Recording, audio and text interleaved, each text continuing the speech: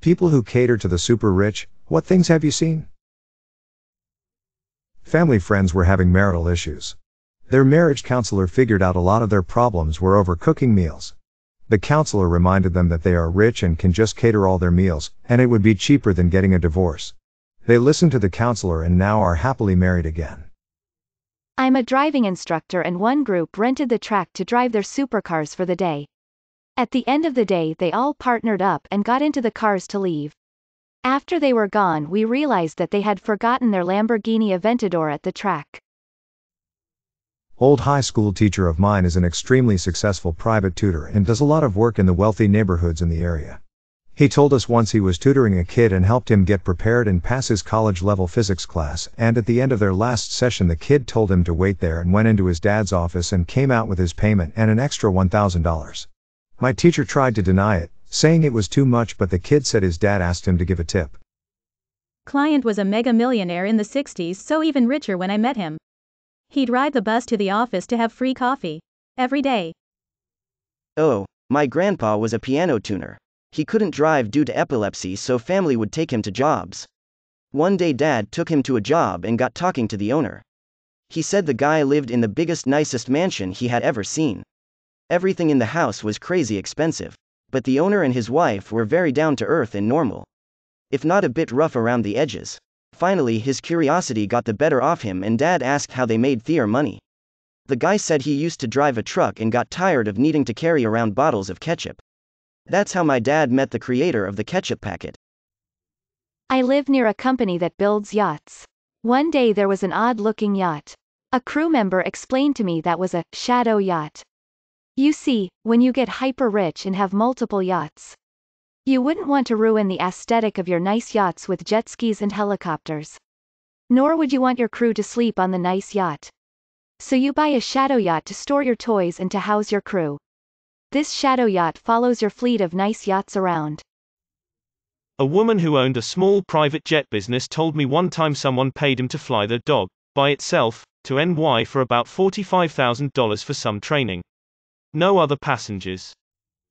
When rich people want to buy a Jaguar in the UK, they get assigned a special salesperson who is incredibly knowledgeable. They meet in a special fancy office, and special arrangements can be made. This was my friend Chris' job. He had access to things that a normal Jaguar salesperson wouldn't have. Like he could ring up the manager of the factory for special requests level of access. Well, a Saudi price wanted to buy this new Jaguar that had been released, so they met up and spent a full day speccing the Jaguar out. I believe the final price was something like $125K for the vehicle. Then came the decision for color. At the time the factory had 16 different color choices for this model. The prince asked if he could sleep on it as it was getting late and almost time for dinner. My friend Chris says of course, and they set a time to meet the new morning. The next morning the Saudi price is like, I figured out an acceptable solution to my color dilemma, to which Chris goes, and what would that be? The Saudi prince goes, I'll order one of each color, and my friend Chris is like, oh well, of course. They quote delivery time. Saudi prince was fine and asked for his options and was presented with ocean travel options, to which the prince said, what about air cargo? Chris thinking maybe they'd do 1 or 2 by air cargo and the rest by boat. The prince was like, no, I want all 16 vehicles loaded on a plane, and flown to Saudi Arabia. So that's the story on how 16 of the same Jaguar with different colors ended up being flown to Saudi Arabia, all in the total cost was around $2.5 million. Please note the prices should be pound not dollar. My great-uncle was very well off. He did not have a guest house. It was a guest mansion. Separate from his mansion. In case his kids dropped by. This does not include the Olympic-sized indoor pool. That was a separate building. He bought a cannon. He used it to shoot the mountain behind his house. He shot brand new special bowling balls out of it. They cost $100 per ball. I worked at a resort and marina that dealt with high-end boats, from mega yachts to brand new cigarette boats. Always assume the quiet dude with the stained shirt is the owner of the performance boat. Never expect tips from mega yachts. The most narcissistic guests were always surgeons. The angriest guests were lawyers. No offense to attorneys, I am one. The richest were in construction and commercial real estate. The best tippers were guys entertaining their side pieces on their boats when you know their actual wives. I work at a university offshoot where a billionaire has donated a few buildings. He'll drive through every now and then to take a look at them. He'll stop and chat with us lowly workers, and occasionally give us tickets to the games in the arena he donated to the university. Have the money to support their eccentricity. One guy, the first cook for, wanted his house built so that his bedroom was right above the cow barn, with a retractable spot in the floor so he could fall asleep listening to, and smelling, I presume, the cows. My dad delivered a pizza to Rob Dyrdek. He tipped him $100 and apparently farted and thought it would be silent, but it wasn't. Was invited to a Christmas dinner while I lived in Seoul by an extremely wealthy Korean family. Very nice family, but I think in hindsight they wanted to show their friends that they had foreign friends like me. Wife had everything catered and the home professionally decorated. It felt like we were in a department store. Multiple Christmas trees, a working train set, staff handing out appetizers on plates, etc. It looked like she studied Christmas movies from the USA and copied everything. Dinner is served on a comically long table with 2 huge oven-roasted turkeys and all of the trimmings. They looked perfect. I was later told that Koreans don't like turkey and were just for decoration, they would be thrown out later. We ate Korean food. The family said I could take a turkey home and that the caterer would drop it off with anything else I wanted.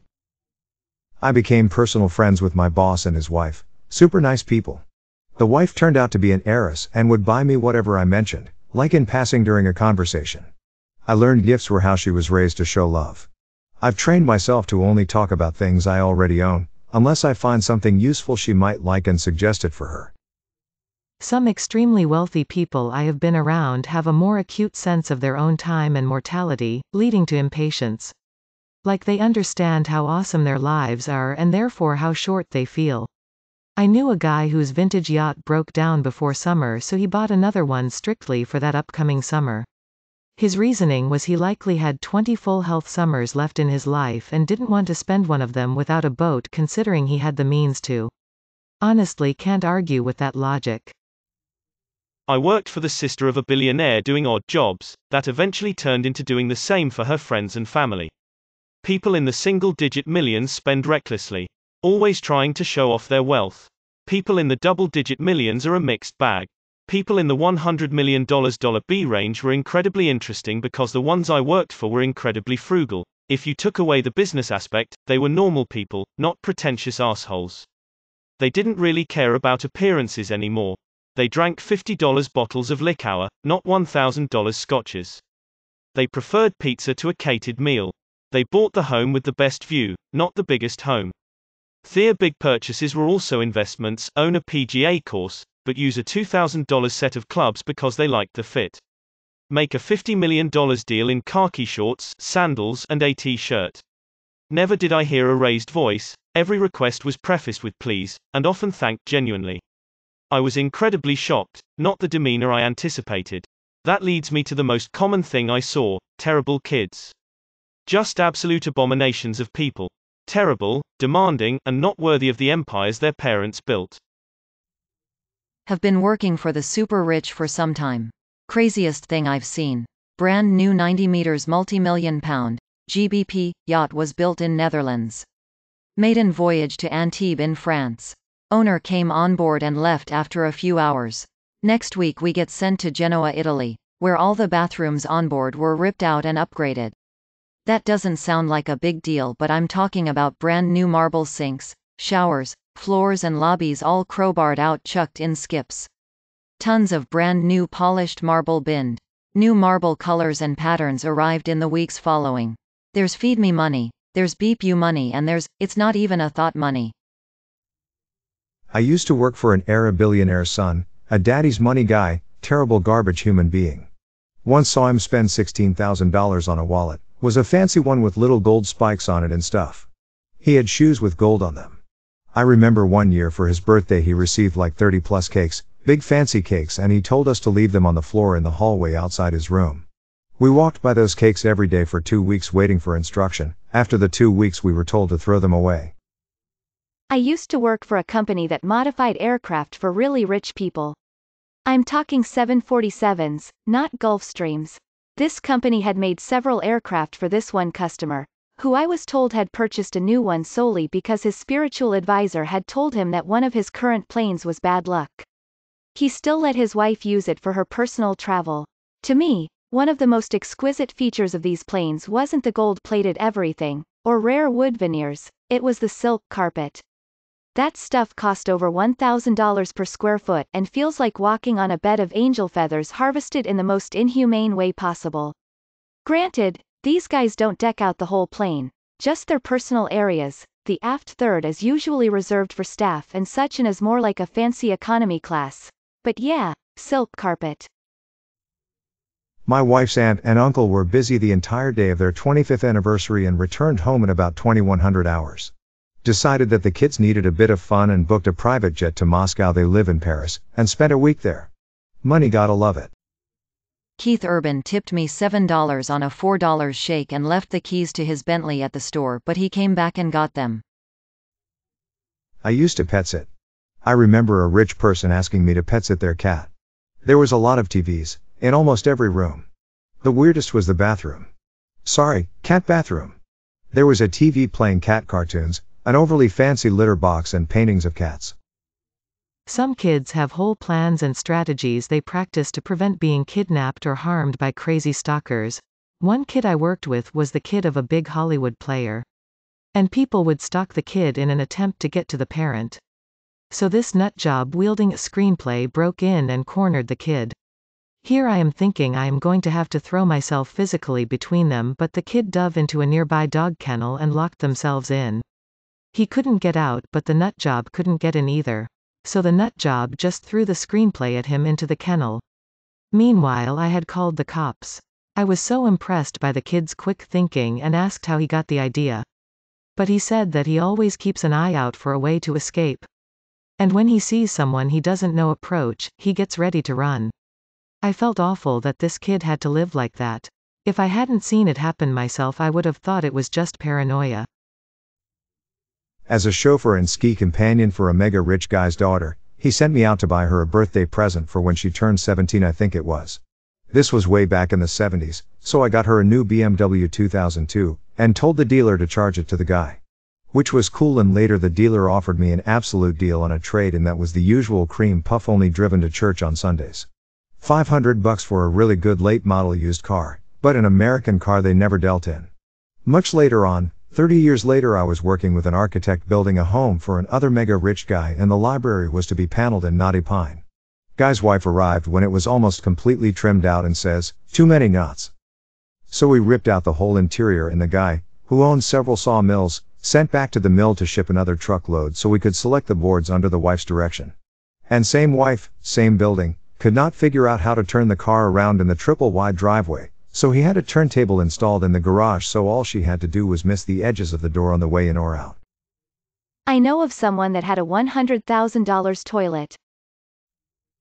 I have worked for some of the richest people in Maryland, and the one thing that stands out more than others is this doctor I worked for in Montgomery County. It's one of the most affluent zip codes in America. Anyway, this guy owned a beep load of offices around the DC area, tons of employees and associate doctors, etc. Guy was seriously loaded. Huge garage full of super expensive cars like multiple Ferraris, art collection, wine cellar, the works. I used to do IT work for his medical practice and manage all the servers and stuff, and occasionally went to their house because I was the lead admin. I once was working in his house and was walking around upstairs where the bedrooms were. I beep you not, this guy was laying in bed being fed by an assistant. Like he was literally laying in bed while someone hand-fed him, and not like grapes but a regular meal. It was beep weird as beep. Imagine someone feeding you a full meal like a steak and spoons of soup, salad, etc., and you never used your hands. It was like an adult being fed like a baby. It seemed like Saddam Hussein type beep. I've never seen anything like that before, and that was what popped into my mind, like a dictator or something who demands to be treated like a literal king. There was nothing sexual about it. Keep in mind this was a man in his 50s who was in fine physical shape and didn't need a caregiver. It was just pure opulence. Then one time I was working in the kitchen area and his young son, probably late teen/early 20s, came walking past me and stunk to high heaven of pot, which I'm totally cool with and we joked about. He went to the kitchen and poured a epa into a glass and went back to his room. This was at 9 a.m. LOL. I thought it was hysterical. He was a cool kid from my interactions with him, probably just figured my dad is rich as beef so I don't have to worry about anything, so he was totally laid back. I've got some other strange things, but that is by far the strangest. Edited for additional content. My cousin was a caretaker for one of those Beverly Hills rich ladies.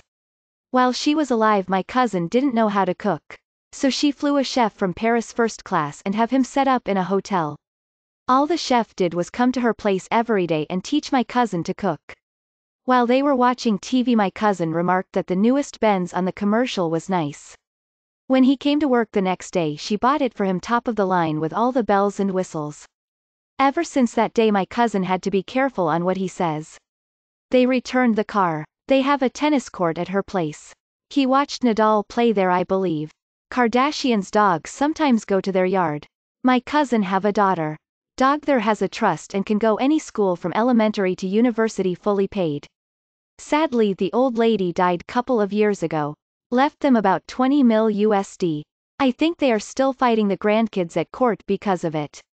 That 20 mil was in the will and everything with a no contest clause, I think. Rich broker I worked with got a divorce.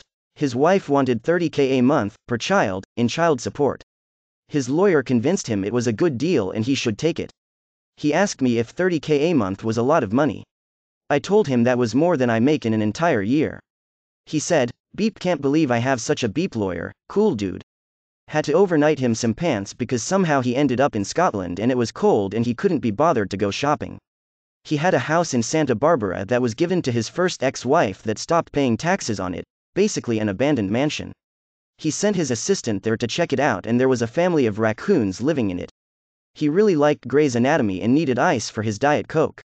Like really needed ice, so the office got a $1,000 ice machine just on the off chance he showed up to the office. I had a client that lived right outside NYC. They were new money in an area that was mostly old money.